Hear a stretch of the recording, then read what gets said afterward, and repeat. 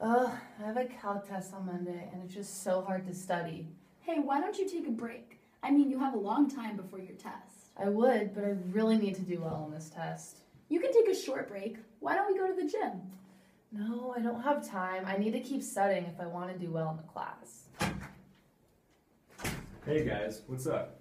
Not much, just studying. She's a Calc test on Monday.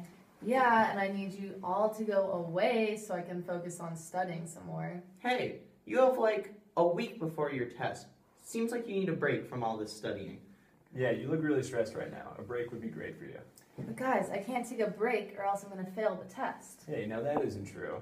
You're really smart, and besides, a study break is good for you. Yeah, did you know that according to Dr. Nuet's studies in the science of study breaks, it's actually beneficial to learning material if you take a study break. When you study for something for a really long period of time, it actually decreases your attention. That makes sense. The brain is an organ, but it acts like a muscle. For example, when you go to the gym, you get tired and you have to take a break to recover and to do better. Phyllis Corky actually wrote an article about this recently in the New York Times. I thought it was really interesting. Okay. I get it. If I take a break, I will do better. But my test is a long ways away, so if I study it all the time, I will do really good all the time.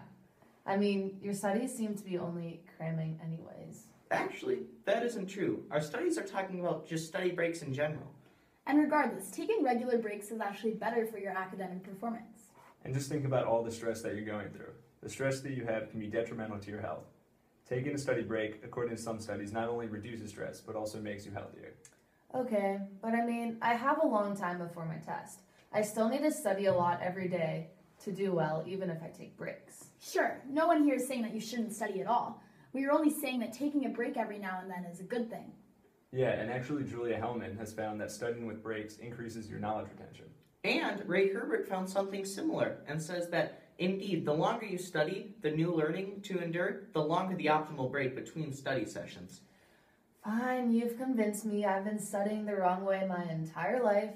Hey, don't be so hard on yourself. A lot of people think the way you do about studying, but once you know the facts, it's important to take a break. I just found this and I think it sums this up pretty well.